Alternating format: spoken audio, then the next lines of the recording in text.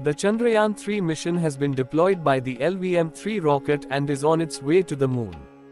If all goes well, the rover will be exploring the lunar surface in about a month. Eagle-eyed viewer of the curtain raiser video that ISRO released as part of the pre-launch programming have noticed that the wheels of the rover will leave behind special marks on the lunar surface.